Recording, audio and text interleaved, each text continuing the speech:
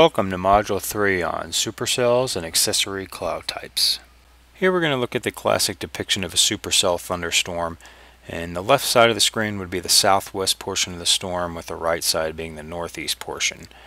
So we can see our updraft here tilted to the right and moving upwards, and that's tilted due to what we call vertical wind shear in the atmosphere, which is the change in wind speed and direction with height.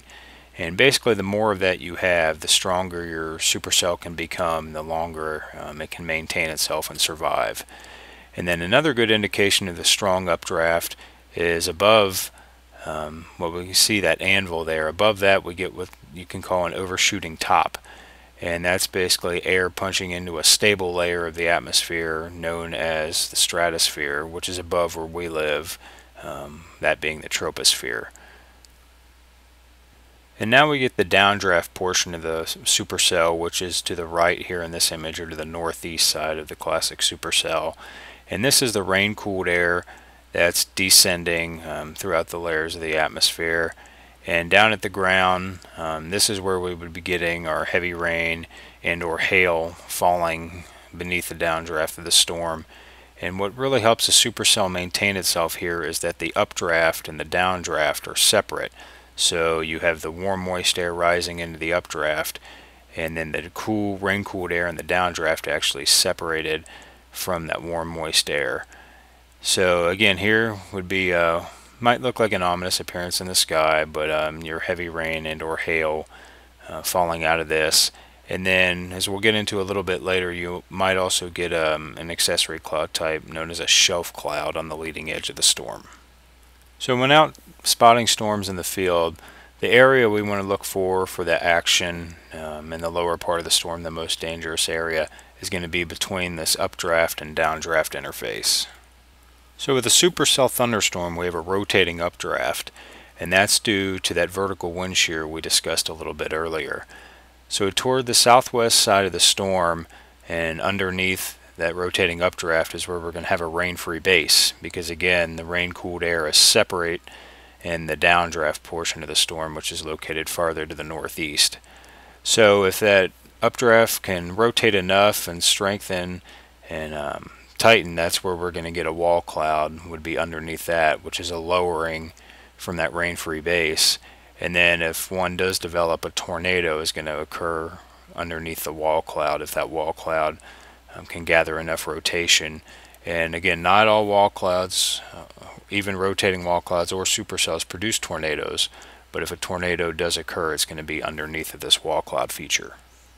So we wanted to show you the classic radar depiction of what a supercell thunderstorm would look like, and this is looking at base reflectivity data.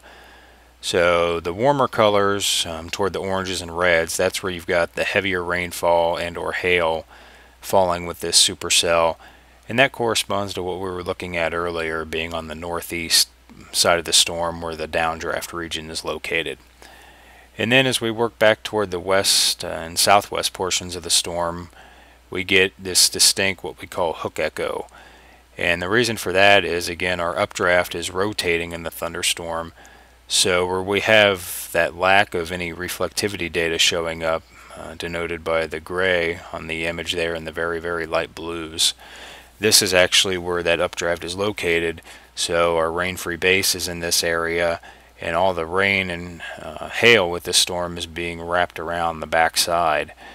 And if we do have a tornado out of one of these supercells, it's going to be on that south flank there of the hook echo. And in this example, you can see it very well by that one little red reflectivity pixel.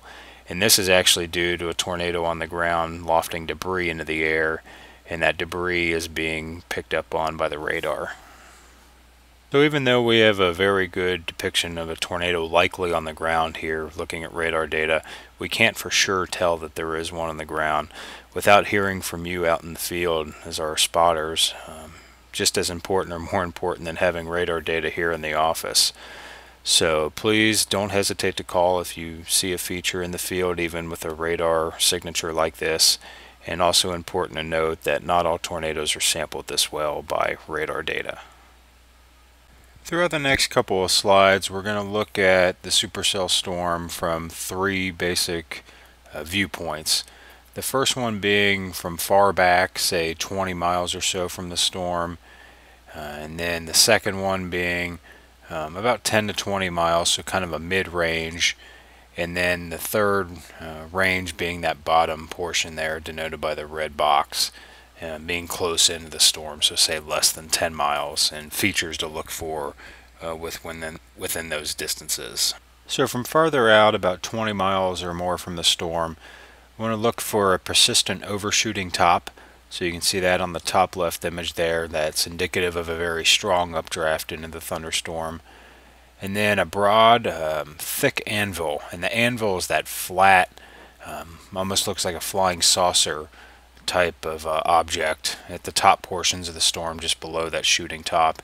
And if we have that anvil growing back against the upper level winds, most likely toward the west or southwest, and get what we call back shearing, we also know we have a very strong updraft pushing that air back against that upper level wind flow.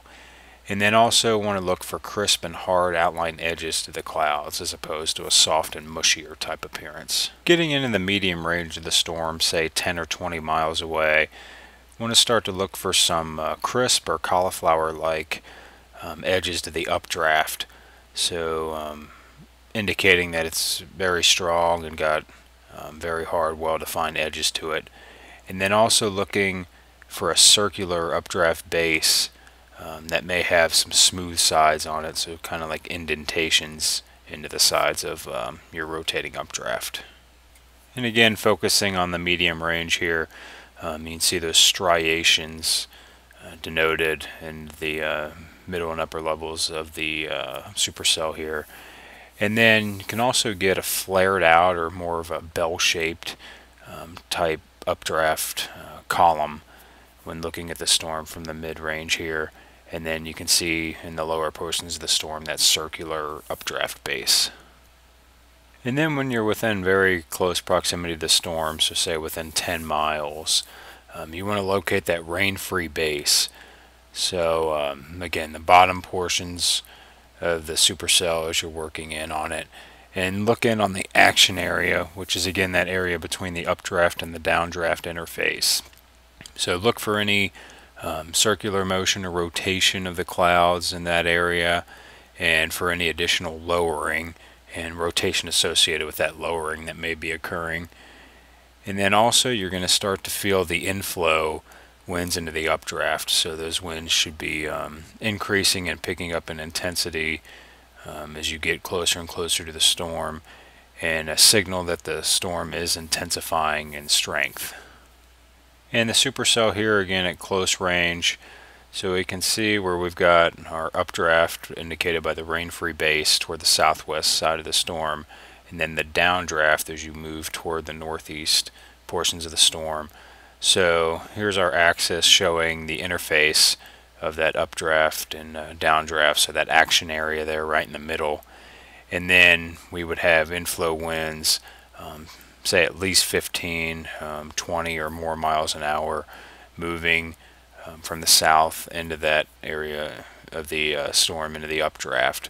And again, your updraft is going to be where your warm and moist and unstable air is. Focusing now on wall clouds, they're defined as a compact lowering that's attached to the updraft. So again, where that rain-free base is, that portion of the supercell, and it forms within the inflow region to the updraft. So that's where we've got our warm, moist, and unstable air pumping into the storm and feeding into it. And they may or may not rotate. Most of them do not end up rotating. But if they do, and they do this consistently and show persistence in their rotation, that really does suggest an increased likelihood for tornadoes to occur. And a feature you may see if looking with the storm to the southwest being our left again and the northeast being the right, a tail cloud may feed off from the downdraft portions of the storm on the northeast side kind of into that wall cloud there on the right, or again the northeast portion of the supercell. This is a time lapse of a wall cloud up close, and you can see the well-defined rotation within it, and even at points some dirt or debris being picked up by the strong rotation and winds associated with this underneath of the feature. The next type of cloud we'll look at is called a shelf cloud. So this is a broad cloud lowering that forms along the outflow or the gust front portion of a thunderstorm. And what's happening here is you're getting that warm moist air drawn up over top of your shelf cloud into the updraft portion of the storm, and then the cool downdraft air is actually undercutting that on the bottom side, so that's why it looks kind of shredded and wind torn. But they're commonly along the leading edge of a squall line of thunderstorms, and they precede strong or damaging winds immediately behind them. So comparing a shelf cloud against a wall cloud, we'll start with shelf clouds. They indicate outflow, so from the downdraft and rain or hail cooled portion of the storm, and their slope is roughly parallel to the precipitation, and also they move away from that precipitation as they move along in time, as opposed to wall clouds, which indicate inflow into them, and they tend to slope upward and away from the precipitation, and they tend to stay fixed in position relative to the precipitation. So looking for some visual evidence of rotation, it's hard to do from a still photograph, a little easier in real time out in the field. But here we can see those mid-level striations in the midsections of the supercell here, likely indicating rotation. And then in the distance, almost in the dead center, bottom portion of the picture, you can see what looks like a wall cloud lowering and then maybe a funnel cloud underneath of that. And then if we look here, not really any signs of visual rotation. Again, hard to tell from a still photograph, but you can see rain hitting the ground and being kicked up, likely with some dirt and debris as well. So no real signs of rotation here, but nonetheless strong winds being kicked out underneath the downdraft portion of the storm. We'll wrap up here with 3 images and try to depict whether these are shelf clouds or wall clouds. So I'll give you a second here to think about the first one.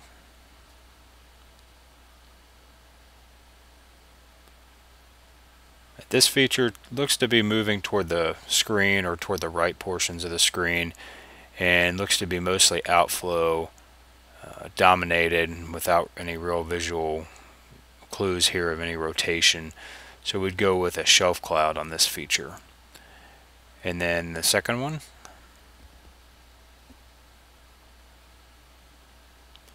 And again, no real visual signs of rotation here, and you've got what looks to be the outflow portions of a storm moving toward the left side of the screen and being on the leading edge there. So again, we'd go with a shelf cloud in this instance. And then finally the last image.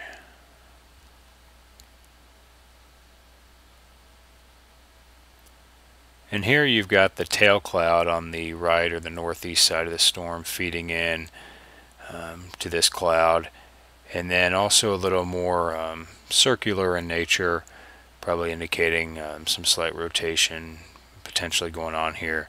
So a wall cloud would be the most likely feature we'd be looking at in this image.